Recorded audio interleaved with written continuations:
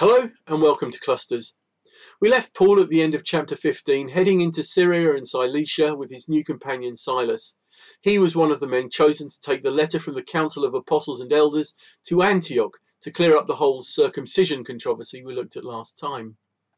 Cilicia was a Roman province in southeastern Turkey, but after that Paul heads north into the region of Galatia and to the cities of Derbe and Lystra, which he'd visited before back in chapter 14. He's gone there to meet with a young man named Timothy, who he wants to take along with him to train him up. But before they leave, Paul has him circumcised. Now, following on from the controversy discussed in chapter 15, why do you think he does that? It's a pretty unpleasant procedure, especially for an adult, and according to the council last time, totally unnecessary. So why do it? The band of brothers move on, preaching through the regions of Phrygia and Galatia, both large areas within modern-day Turkey. However, they're prevented from entering the region of Bithynia to the northwest. But why? Well, that seems to be answered in a dream Paul has of a man from Macedonia pleading with them to go there. They decide this is indeed from God and head off to the region north of Greece. Luke, the author of Acts, now writes in verse 10 that we got ready, indicating that Luke himself has now joined the team.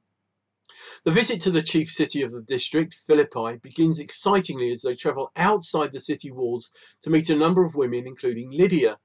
She enters our story as a worshipper of God, probably a Gentile convert to Judaism, and becomes a believer in Christ. But why? Who or what ultimately convinced her to believe? And who or what convicted us? As a result, her whole household is baptized. As the group continue preaching through the streets of Philippi, they're followed by a young demon-possessed girl who keeps yelling, "These men are servants of the Most High God who are telling you the way to be saved." Which is weird, because that's precisely what they are doing. The demon in the girl seems to be giving the missionaries free publicity. But after several days of this, Paul is perhaps upset by the girl's suffering at the hands of the demon and demands it leave her. But the girl's handlers, for want of a better term, aren't happy and go to the authorities. Paul and Silas are arrested, beaten and jailed. And we might well ask, where is God in all this? But the astonishing events of that night lead to the miraculous conversion of the man set to guard them. It's a truly wonderful story that leads to a second entire household being baptized.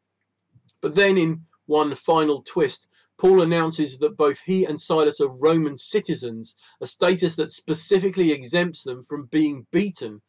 And so greatly alarmed, the city authorities have them escorted from the jail.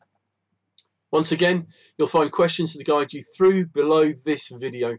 And if you have any questions, please don't hesitate to ask. And have a great cluster.